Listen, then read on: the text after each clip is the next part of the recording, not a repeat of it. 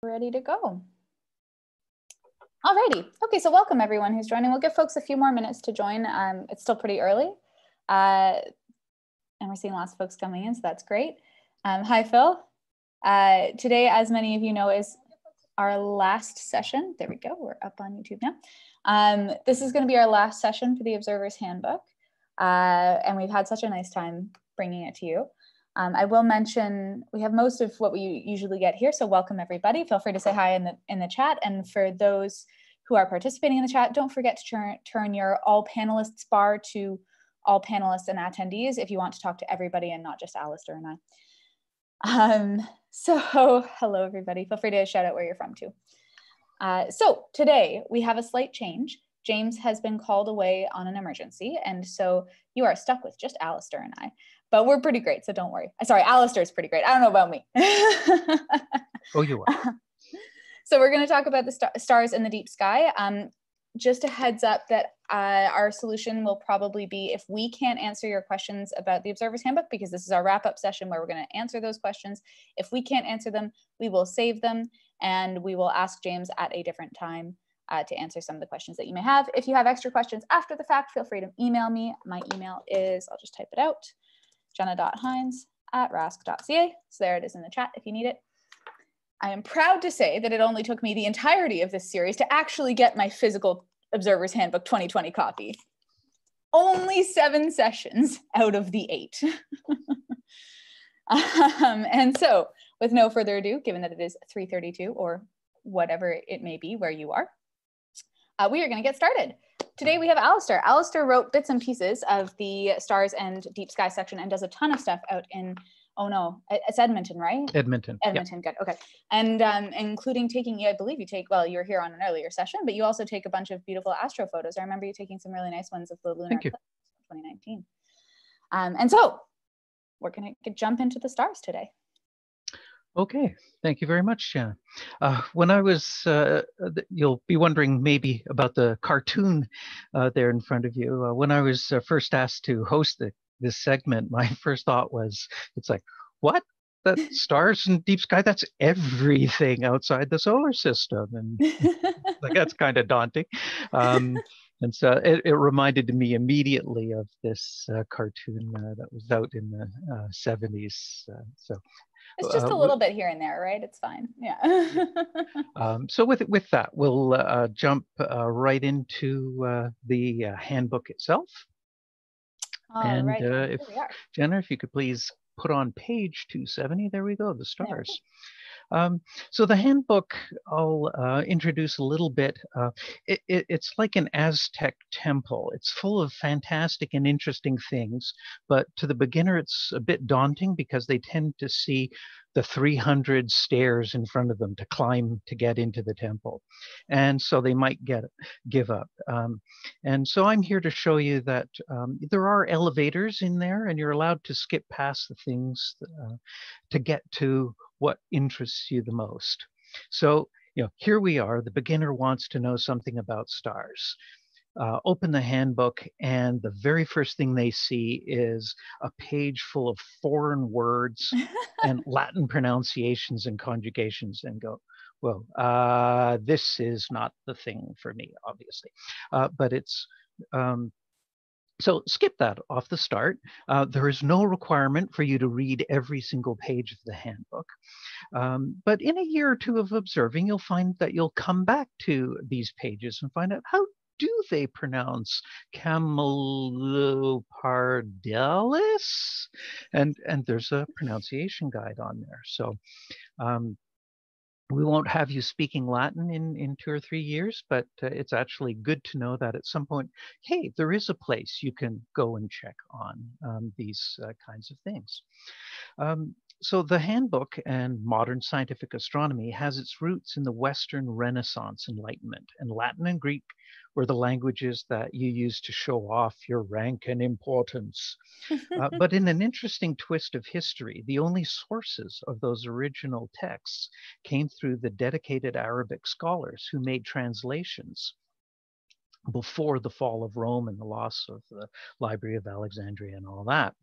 So it turns out then that constellations that we see in the sky are the Latin names, and the bright stars follow the Greek alphabet. And somewhere else in the handbook, there is a list, a page down at the bottom of the page somewhere, where it tells you what the Greek alphabet is. And it shouldn't surprise you that a lot of the ones in there are actually semi-familiar. You know, alpha. It's just like, yep, everybody knows alpha. Well, hey, it's the first letter. Um, you know, don't be scared by the fact, oh, it's all Greek to me.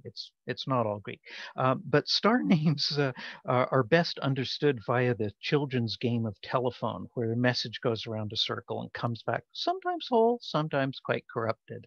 So names would often be things, star names back in the 2,000 years ago would often be names like the left shoulder of the warrior, which is usually a reference to a position instead of an actual name.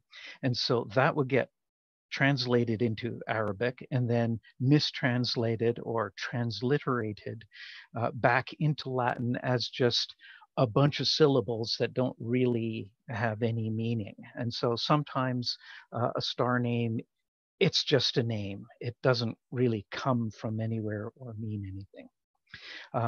But since the 80s, all of us have become increasingly exposed to the wonderfully rich heritages of many cultures around the world, and they all have their own names and meanings for constellations and stars, all equally as valid as the Latin ones. It's just, well, the current scientific part where we've got to in our modern age happens to have come from Greek and Latin, but everything else is just as valid and every bit as interesting.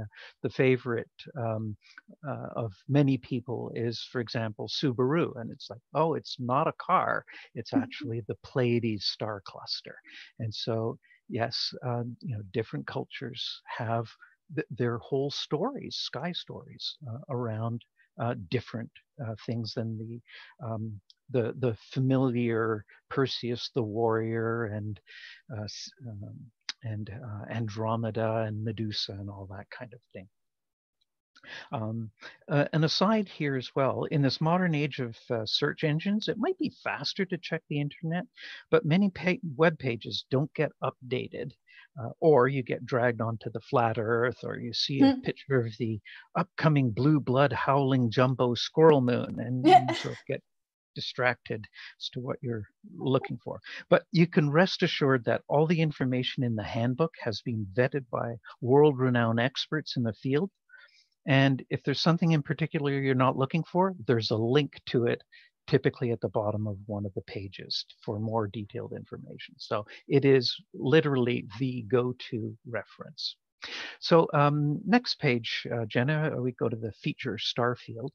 And every year it's something slightly different. And I found that even observers with 20 or even 30 years experience, you sort of read this and go, oh, I didn't know that, or oh, there's something neat over on this corner that I just wasn't familiar with. So it's a wonderful place to reconnect with a constellation that might be off to the side a little bit. And Chris makes sure that many of these objects in here are available to binocular users. So you don't necessarily need a telescope. And they're really nicely presented. I really like the sort of realistic way, because I think a lot of the times we get distracted by those Hubble images and you go out and you look at it and you're like, that's nothing like the Hubble image. And it's like, well, no, the Hubble image took 24 hours of footage, like of photons. Of course, it's nothing like the Hubble image. So it's really nice to, oh, I didn't realize Randall actually drew them. That's very cool. Randall Rosenfeld, our archivist, drew them. And they look amazing. Mm-hmm. They certainly do.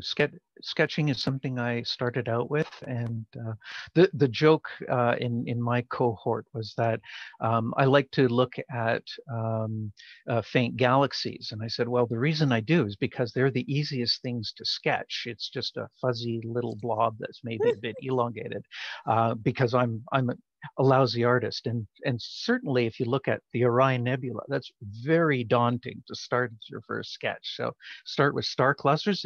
Can you draw a point? Yes. Okay.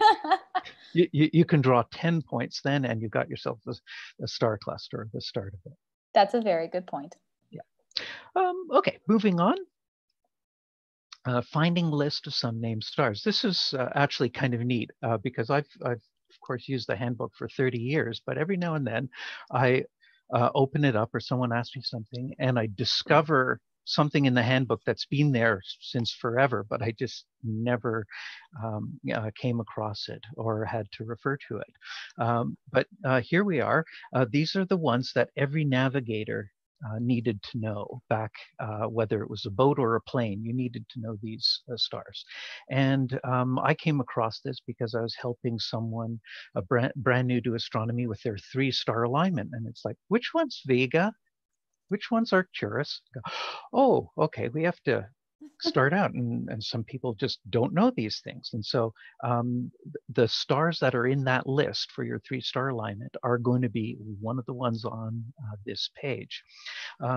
But don't worry, you don't need to memorize all of them.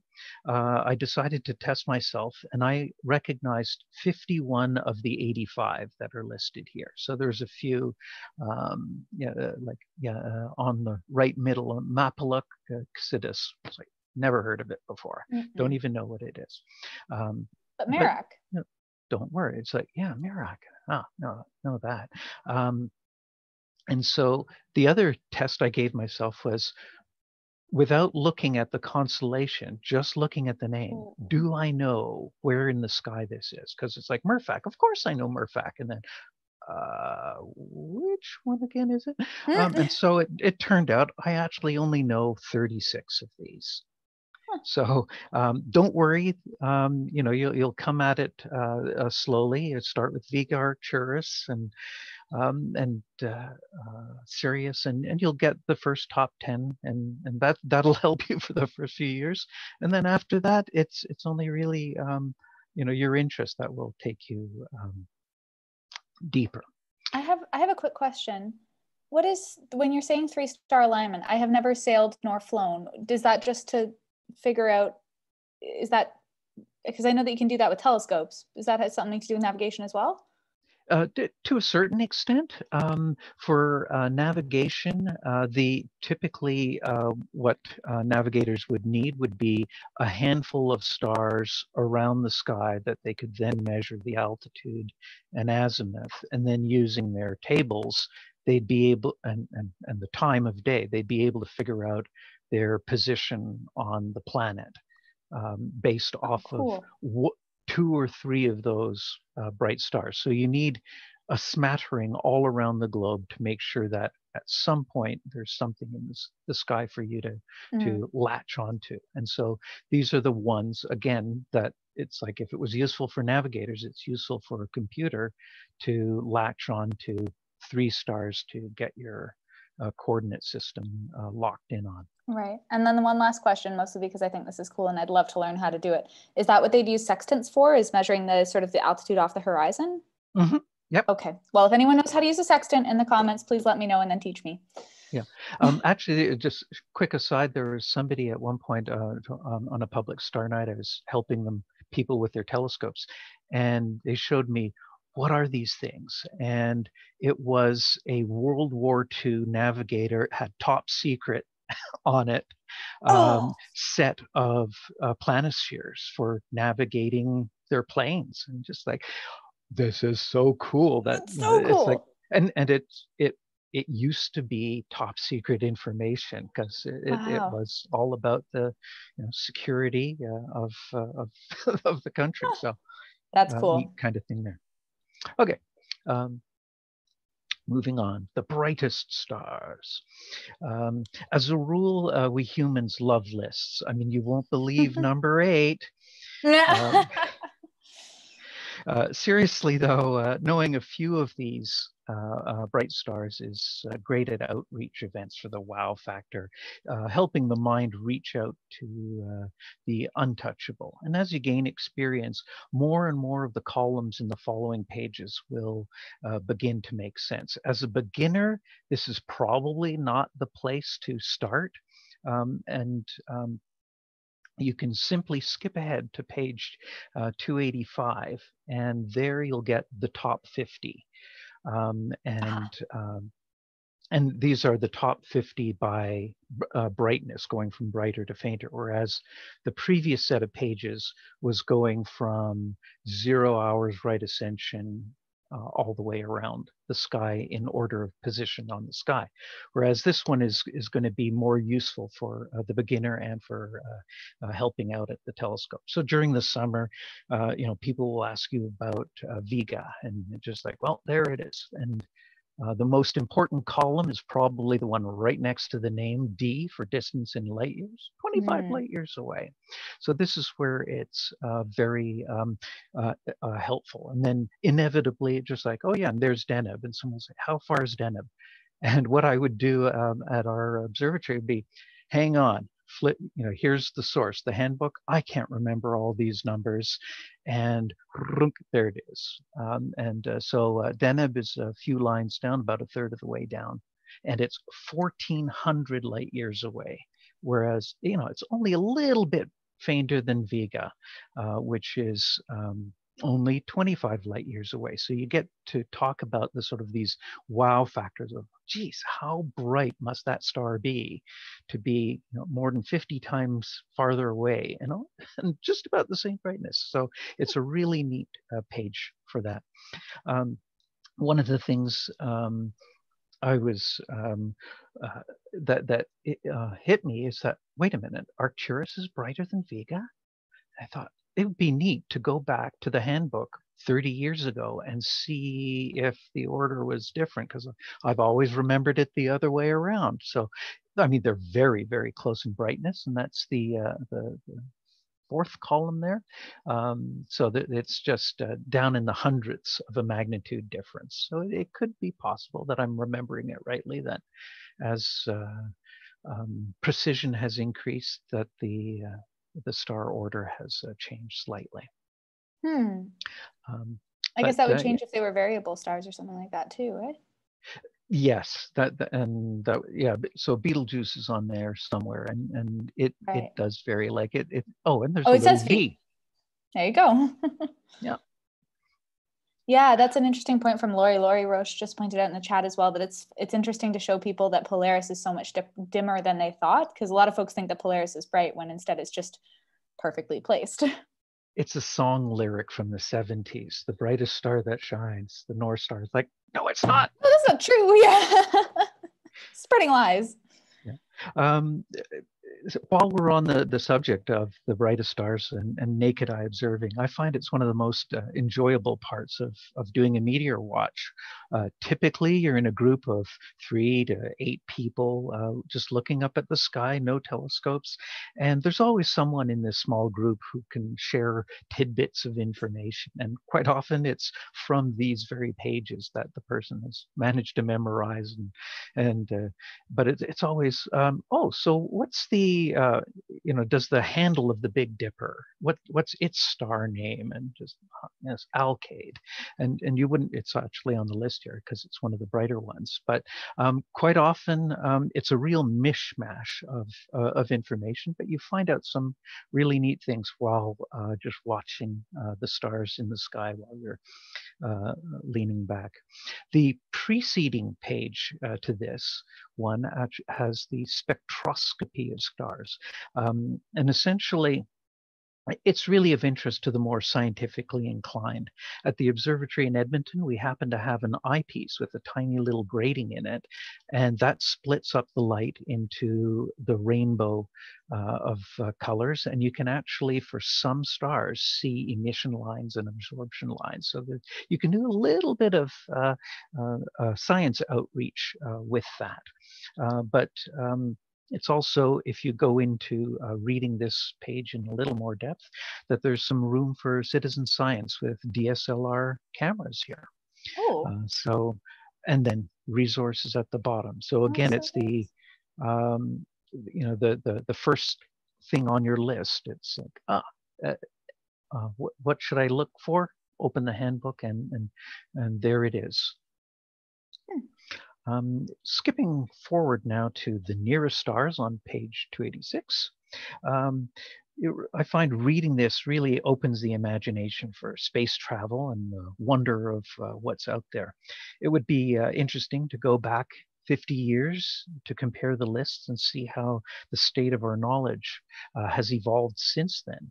And the following 3 pages, and this is really unusual for the handbook, it's 3 wonderful pages of description and explanation. So it's in many ways, it's a mini time capsule of the history of modern astronomy, of how we know what we know in terms of being able to know that Vega's 25 light years away. I mean, we can't measure that easily. And it's like, well, explained in here is how we got to be able to do that, and who the key people were.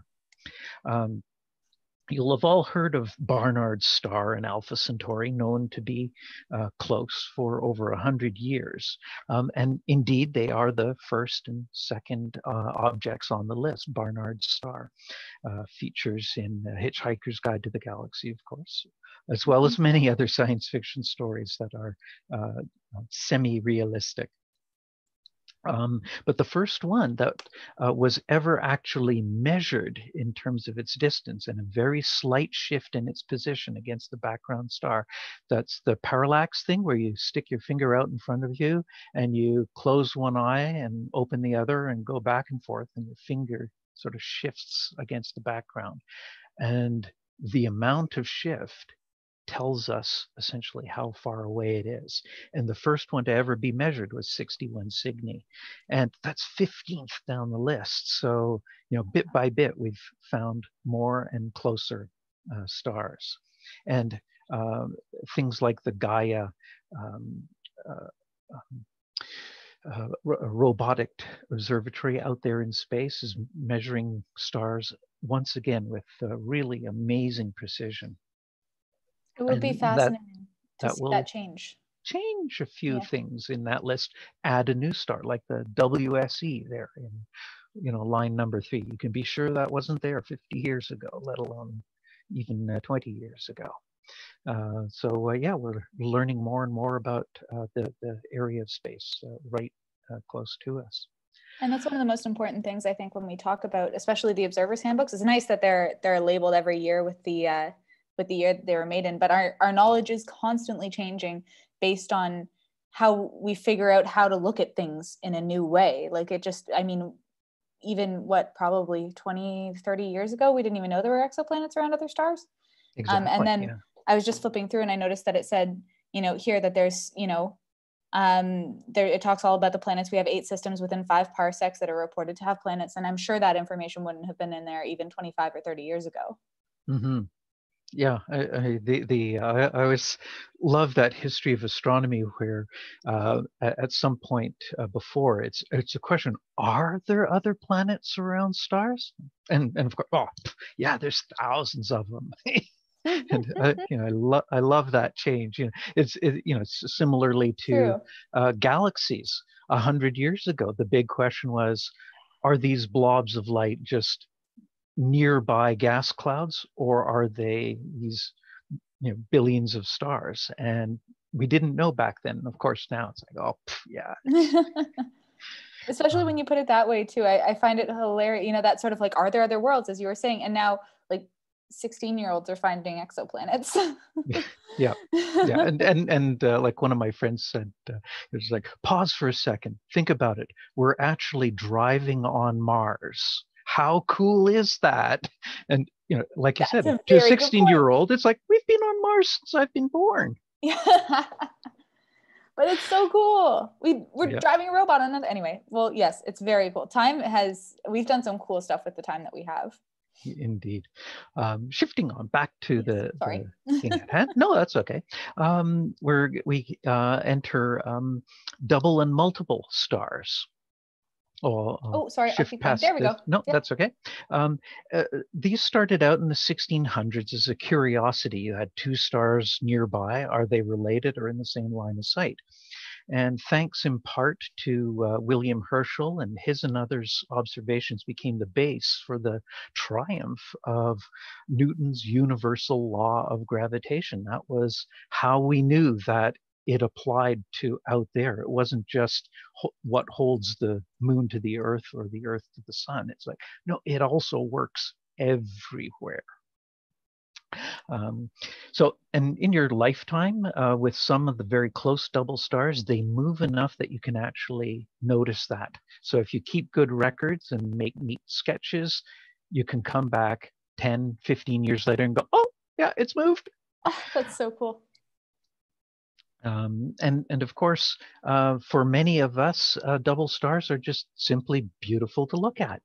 You get very equal pairs like cat's eyes in the distance. Sometimes they're very unequal. Sometimes there's different colors, like the most famous colored double star. Well, maybe not the, but probably is Albireo.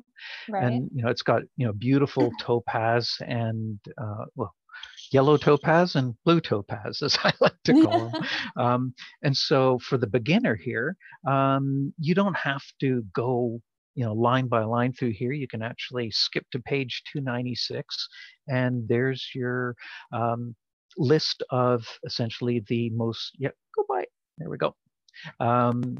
The list of the most colored double stars that are out there, all conveniently arranged by season. And so that's something that you might have trouble finding on the internet. It's like, what are the best ones? And the neat thing down here, on the right column there, you've got exclamation marks, and it's just if it's got 3 exclamation marks, go for that first. And that's going to be your best. Does BEAU stand for beautiful? Yep. That is an excellent column title name. How beautiful is it? Yep. And it's like, whoa.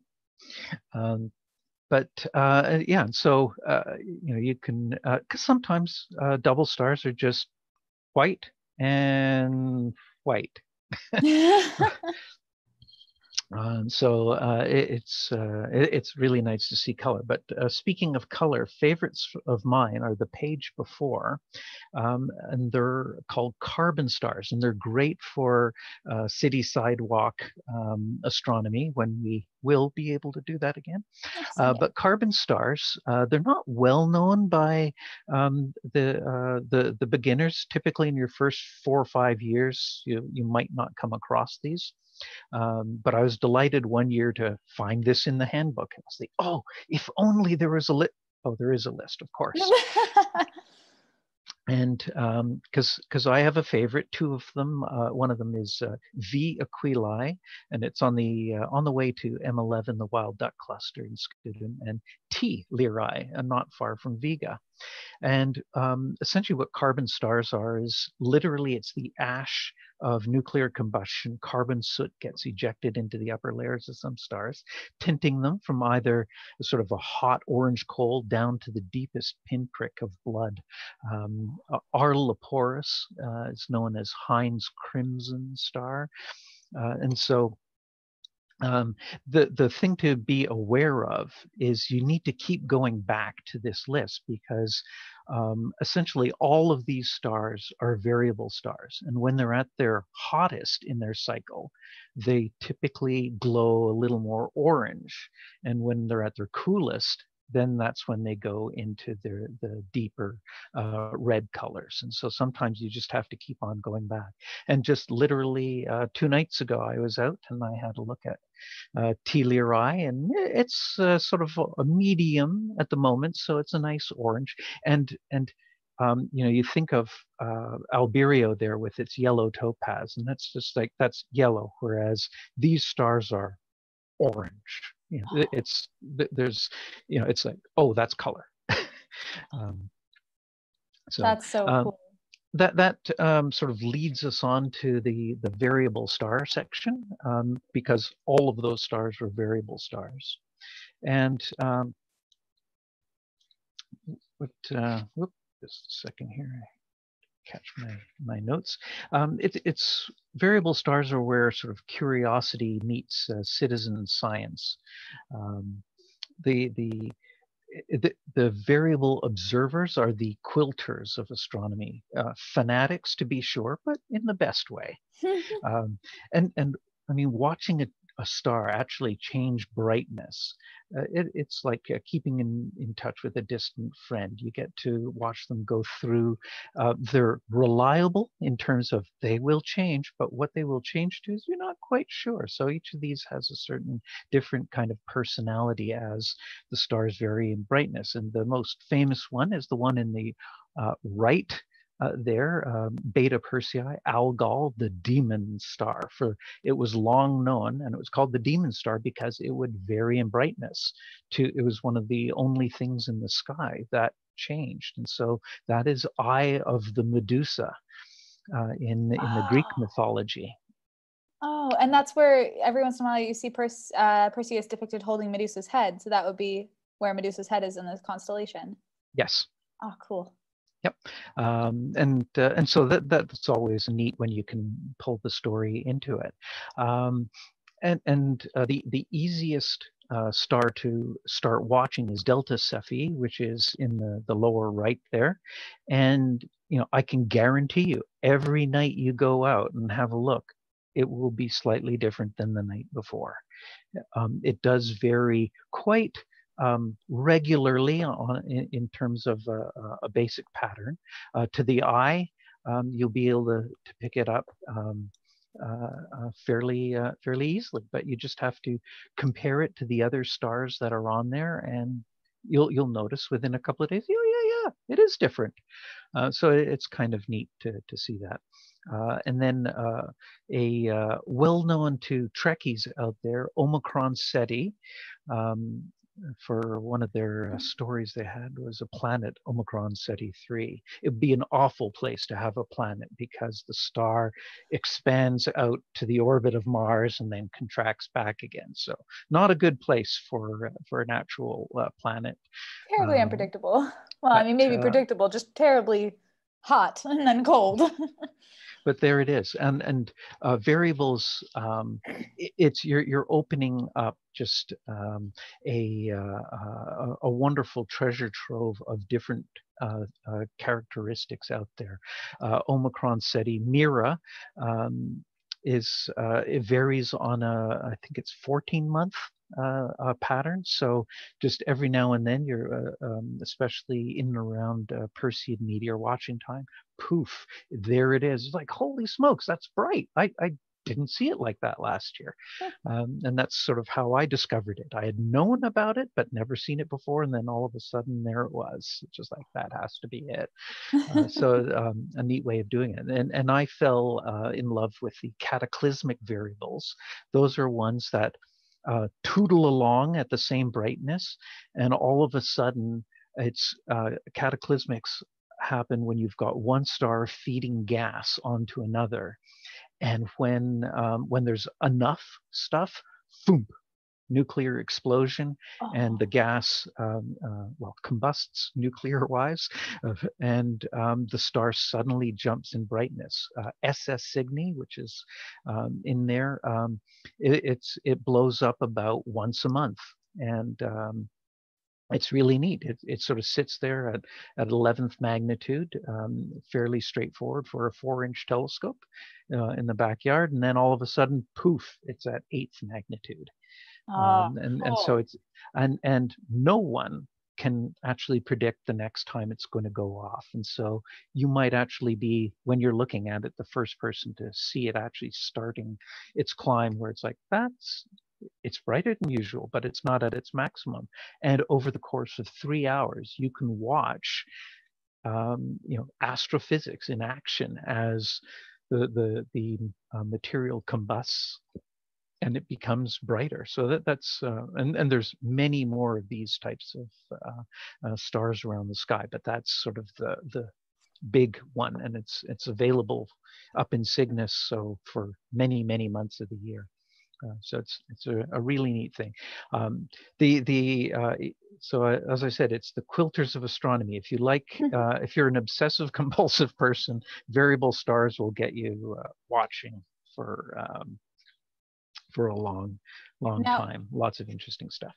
We have a quick question from Katrina back on carbon stars. Do you mind if we go double back for a second? So the question is, can you explain how to find these in the sky by position, and she thinks it's RRA and DEC, starting at 0 degrees, but it looks confusing. Yes. Thankfully, these days with the modern computer go-to stuff, you typically only have to type in the star name, and your scope will slew over there.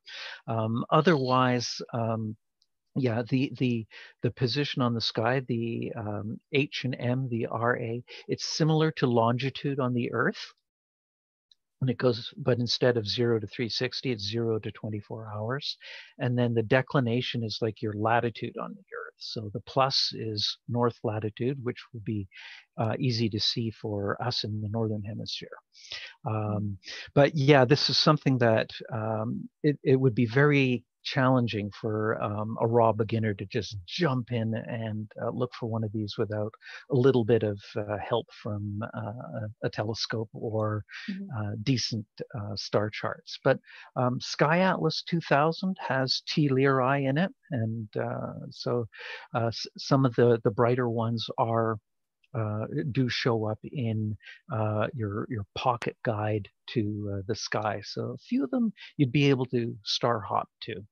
Okay, cool. Thank you. And we took a look at cataclysmic variables. I'm just going to briefly mention that with the robotic telescope that we have, that we're working on getting up to speed to make available to members, it's essentially a project that allows you to do astrophotography and science, to be part of astrophotography and science teams. And it's a 16-inch telescope. I can send out information about it if you're curious and you haven't heard about it yet. But one of the projects that the science team is getting up and going is looking at cataclysmic variables with the telescope. Anyhow, okay. So. Okay. Expired stars. I'll just briefly say here that the lives and especially deaths of stars just fires the imagination. And so in this section, editor emeritus Roy Bishop points out where some of these strange animals sit in the sky. Most of them, companions to black holes. And, one of them is even visible in a 60-millimeter telescope. So a lot of this part of astronomy is that using your mind to reach out and sort of with your imagination, you can observe these and just sort of enjoy, what we've learned. It's not just a point of light. That thing is actually a white dwarf. But I don't have the time to go in to explain all of that. And again, to summarize, one of the things with the handbook is that in many ways it's a history of astronomy, and it's astronomy in a nutshell. But yeah, just try not to read it all in one go, or feel it all. Don't feel pressured to read a whole chunk of it, but just start somewhere that catches your imagination and read it. So onto the deep sky. Galileo was literally the first person to see that most of these little fuzzy patches in the sky that were known in antiquity were actually made of stars, like the Beehive star cluster. Its stars, and the Milky Way was one of the inscrutables from the dawn of time, and all of a sudden, with the telescope, they're all made of stars. And so for a while, almost all of these little clouds, literally Latin is nebula, means cloud. All of these clouds were thought to be just a whole bunch of stars, but so far away you couldn't quite split them into stars. But bit by bit we realized, some of them are made of gas.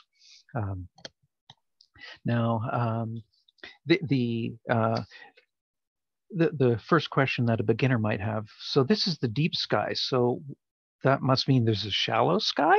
And it's the deep sky sort of came about when one of the astronomy writers, Walter Scott Houston, he essentially popularized the term that just meant anything that is outside our solar system that's not a double star or a multiple star. And so it sort of caught on. So the shallow sky sort of by backwards coming in is our solar system. So sometimes they use that for comets are in the shallow sky. Chris Vaughan has a great introduction to deep sky, observing what the different objects are in one of the Insider's Guide to the Galaxy sections. So definitely please have a look at that because he explains a lot about what the various object types are. I will grab the link to it. We actually even have two. We have one about galaxies and then one specifically about Messier and MGC objects. So I will send the links out to those. Yeah, thank you. Yeah, deep sky observing, I find, plays to our sense of beauty, the indescribability almost, but our wanting to know more what's out there. And it makes one calm, and the wow of seeing, say, 100,000 stars, like some of the globular clusters in a big telescope. I literally cannot count the number of stars in that eyepiece field. There's just so many. It's really something to behold,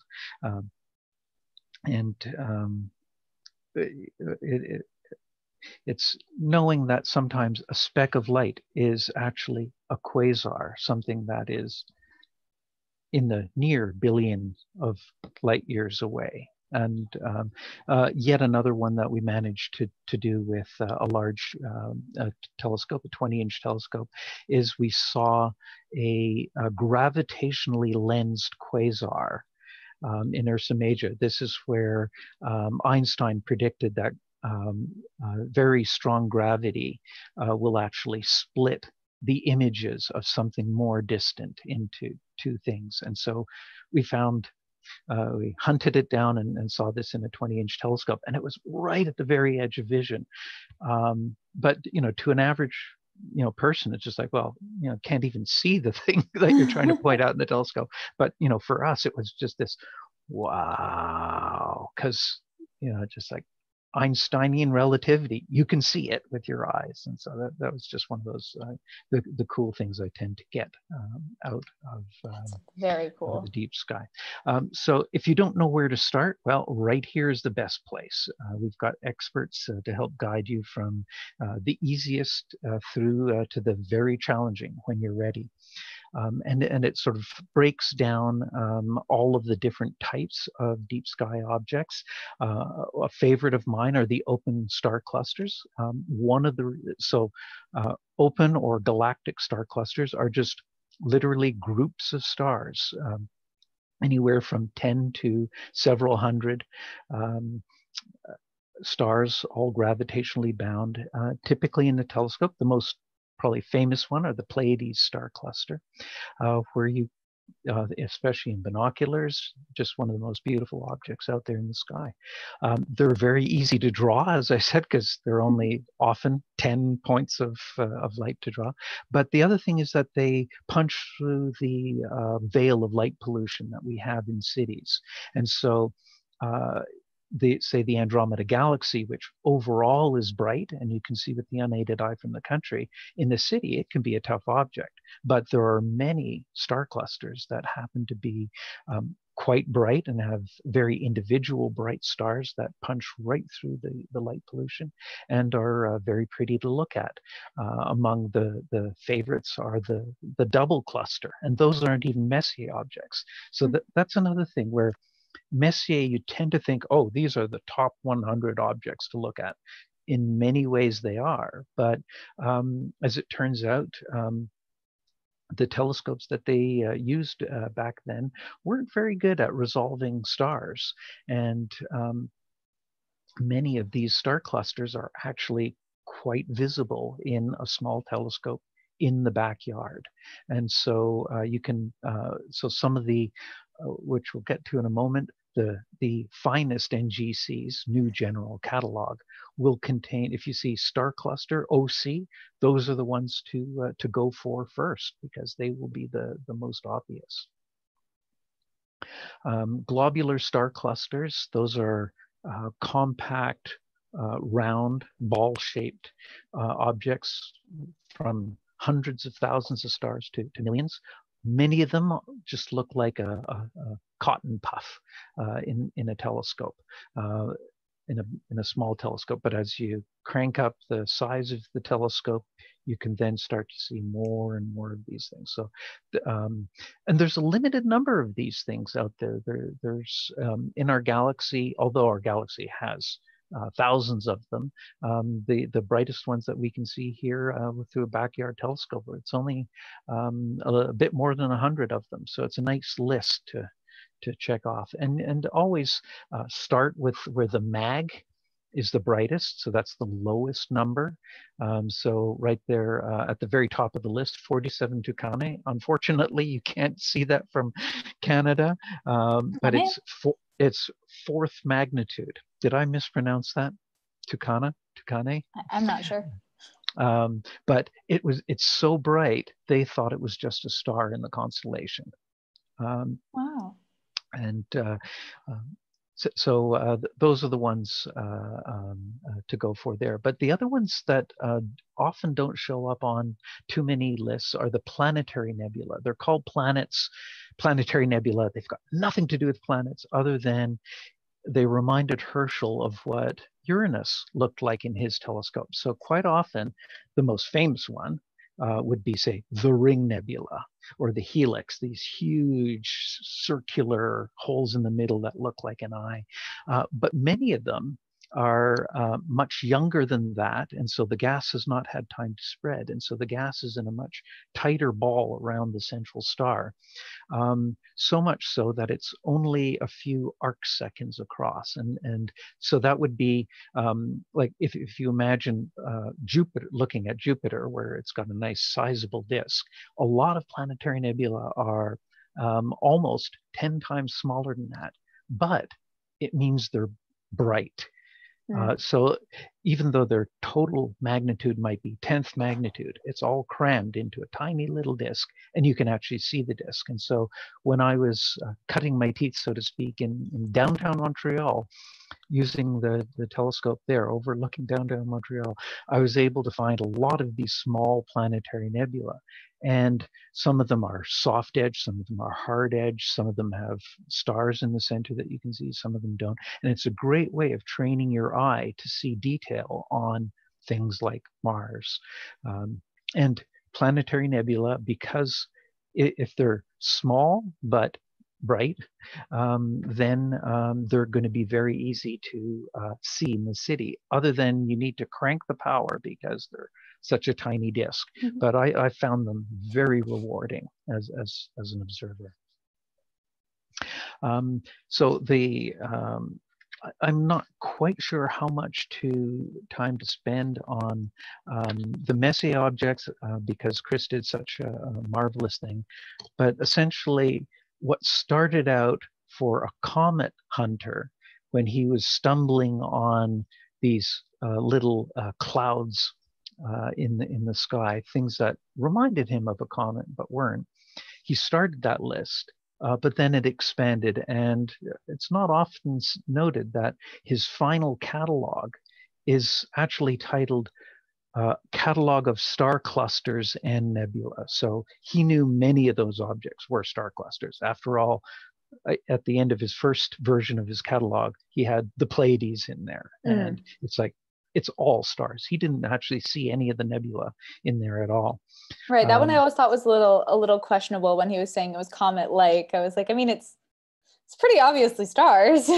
Yeah. And so it started that way, but then as he collected more and more stuff, it was just, okay, this is more than a catalog of comet-like things. Let's broaden it. And so he did have star clusters. But some of the ones are really interesting. They do tend to, as I said, it's a top 100 objects out there. But I would very much encourage you to head into the finest NGC list, because you'll find a lot of really neat, especially the star clusters and the planetary nebula, because you'll get something like the blinking planetary nebula, NGC 6826 up in Cygnus. I've seen it so often I can remember the name like a telephone number. And that one is really cool because when you look at it, it reveals a characteristic of the way your eye behaves in light, what we call averted vision, where the light that your retina is more sensitive off to the side than it is directly in front. So if you stare right at this planetary nebula, it'll disappear on you. And then you shift your eye off a bit and whoop, pops back up again. That's very cool. And many of the fantastic Hubble shots are of these planetary nebulas. The Eskimo Nebula is another one where that works. The Blue Snowball, the Ghost of Jupiter. They've got so many great names. And those are often, to me, better than some of the Messier objects. A lot of them are these indistinct, diffuse galaxies out in the middle of the Coma Virgo cluster, and they can be pretty tough in the city. But planetary nebula, they can shine through as long as you're not looking at like the helix. That's not a city object, even though its numbers might indicate that. Just because it's bigger and it has, so the light is spread out over more area, I guess, eh? That's right. And there's actually in the handbook, there's a segment that talks about a calculator that helps you figure out the surface brightness, what we call a starlight. All its light is concentrated in one spot, but if you spread it out, it gets dimmer and dimmer and dimmer. And so an object like the M33, the Pinwheel Triangulum galaxy, it's often known as a challenge object amongst beginner observers because it's so diffuse. But if you crushed all its light together, it would be fifth magnitude. Oh, wow. Or 5.5 or something like that. That whole thing of size, large but faint versus small but bright, that surface brightness plays a huge role in observing deep sky objects, and that's something that is explored in detail in the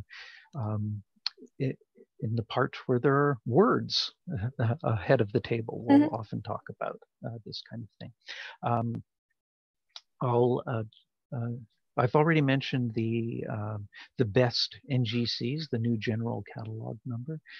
And again, in there, if you go down the remarks, every now and then you'll see double exclamation marks. Well, that's your cue to say, that's probably what I should look at first of all. Yeah, that's cool.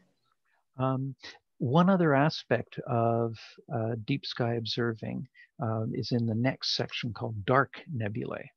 And 100 years ago, they didn't know what dark nebulae were. They knew they existed. When you looked at the Milky Way, there's these dark lanes all through it. And at the time, it was, well, maybe there just aren't any stars in that direction, so it's dark. And shortly after that, in the 1910s, they realized it's dust and gas that's not glowing, but it's there, and it's enough to hide the stars in behind. And so some of the more famous ones are called Barnard objects. So you'll see the B list there. Oh, yeah. Some of them are I should just step back for a second. Do not attempt these from the city because you're looking for something essentially black against a brighter gray sky. So you're not going to see it. But out in the country, what you're looking for is essentially an area where there is no stars. And in the Milky Way, where there's this dust and gas is hiding, blocking the light from the stars from behind. And so some of these are going to be the most obvious ones. And there's, I've got a few favorites in there to be sure. I love the one that goes from near the Messier 39 cluster in Cygnus down to the Cocoon Nebula. There's a little dark lane going down, and that's in Oh, there cool. somewhere. But the probably one of the more famous ones that is on this list here is part of what's called the Prancing Horse Nebula. Mm. And that's huge, perfect for binoculars and the naked eye.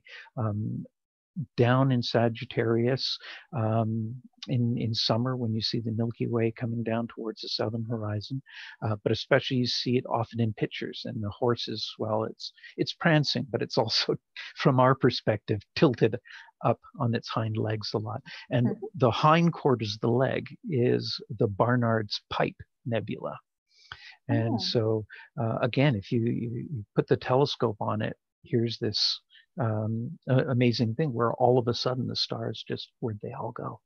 And there's a couple of others in there right near the large Sagittarius star cloud, Messier 24.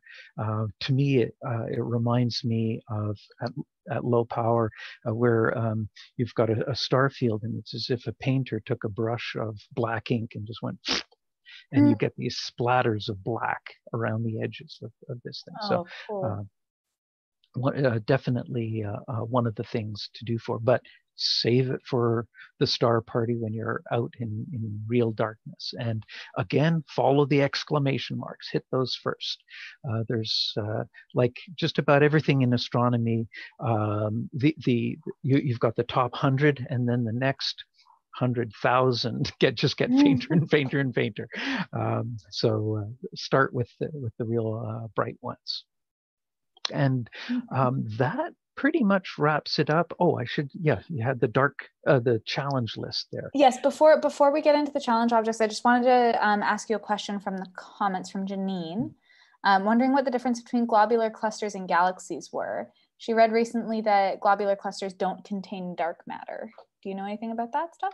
I can't speak to the dark matter content part, but really the difference is amount. A globular star cluster would have tens of thousands to a million stars, sometimes a bit more, but a galaxy would have a billion stars, so 1,000 times more stars than that. And quite typically, a galaxy, which has, like Milky Way, we're verging on 1 trillion stars, but all around it are these globulars that are orbiting our galaxy. So they would be, for sure, dense, packed, lots of stars, but nowhere near the scale of it. In one of the analogies I've seen a lot, think of a globular cluster as an apartment building, whereas a galaxy is like a city, and it's dense, but not as big as an entire galaxy.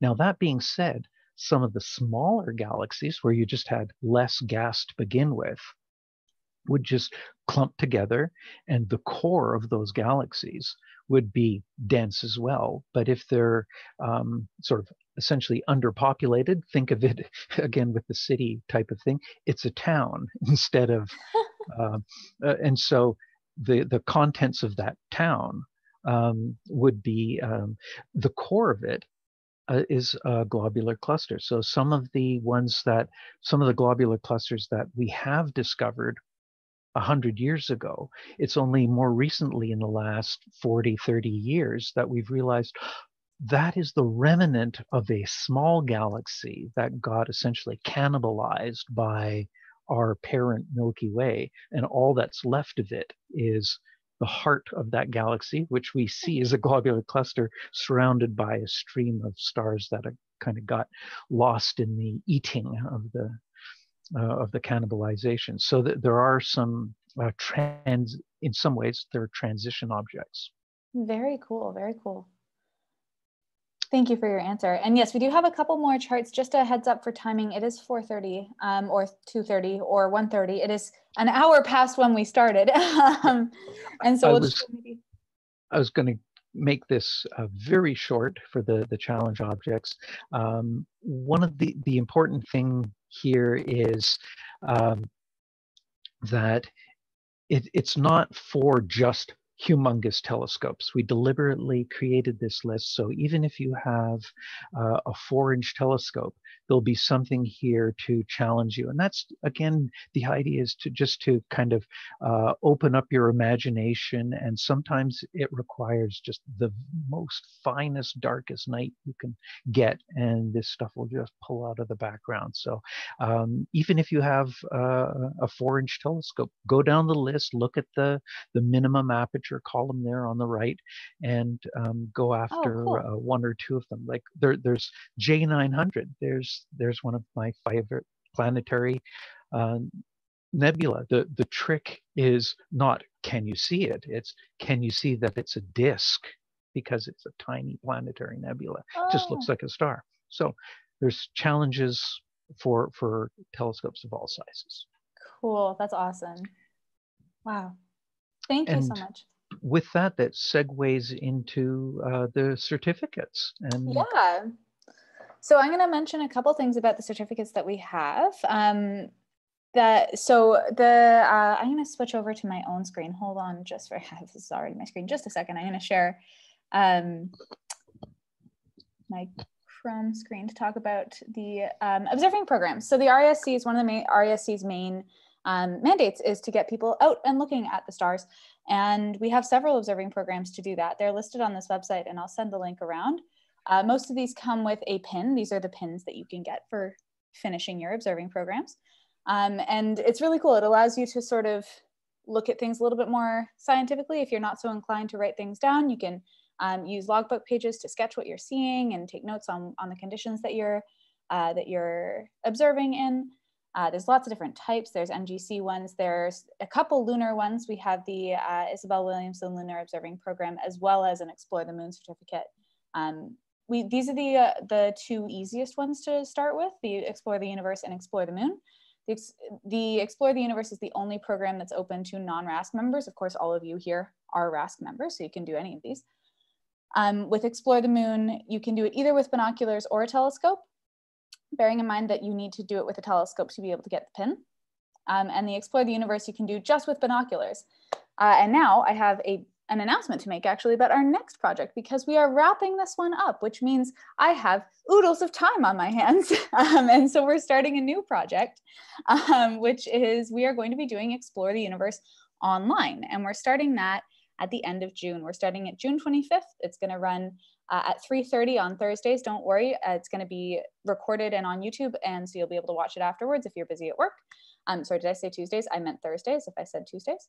So 3:30 on Thursdays, every other Thursday, starting on June 25th and going until October. If you follow along with us the whole time, we will show you how to find all the objects that you need in that time window to get your certification and to get your pin. And we're really looking forward to working through the program. I actually have, I've observed twice before. And so I'm going to be working with people who have observed far more than I have, including our observing committee and our co-host, who's going to be John Reed from Halifax. And we're going to walk through how to find all the objects. My boss, actually, Phil, is going to be joining as well doing this program, as is our marketing coordinator, Eric. We're all really excited to be working through the program with you guys. There will be details at this website. This is where I've got what we have so far in terms of the timing and what you need. All you need is binoculars and a notebook, and how to register and what the sessions are going to be about. So we have that all up here. We also have a couple extra resources if you're interested in joining us and following along and getting some tips and tricks to help with stuff. So I'm going to post that link in the chat right now. There you go. Oops. Yeah, there we go. And I look forward to having you guys join us. I think it's going to be a really great program. And we're going to take a dive into actually using the Observer's Handbook together to find the things that we need to with the Explore the Universe program. So we're going to use a combination of things. Handbook is one of them. Stellarium is another. And part of the reason we even started with this program, or even thought of this program, was from doing this series with you, Alistair, and James, and everyone who's been helping us out. I have a brand new and amazing understanding of the handbook. I feel so much more confident using it now, and I hope that the folks who've joined us feel the same as well. I'm so glad the folks who have joined us are excited about it and have enjoyed the series. And it's all on our YouTube account. You can't find it from the YouTube account, but if you're logged in, you can find it from this page, which will have all the links. This is the whole playlist of all the videos that we have seen so far. If anyone wants to go back and rewatch, you have to be logged in to see that page, but it's all there, and you can rewatch the whole series if you ever need it. I think that's it. And we don't actually have that many questions. I will mention that if you do have questions about anything to do with the Observer's Handbook, please send them my way. And I will get James to maybe film a little video following up on some questions. And a massive thank you as well to, oh, there's one question up. Oh, it's just a thank you. Thanks, Ron. And massive thank you as well to Alistair for being here today. It was great to have you on for our very final session. And thank you so much for sharing all of your knowledge on space. Thank you. Thanks, everybody. We will see you not next time because this is the last of the series, but we will see you in the Explore the Universe series, and we can't wait. Thank you so much, everybody. Have a wonderful afternoon, and we'll see you later. Take care. Clear skies. Clear skies.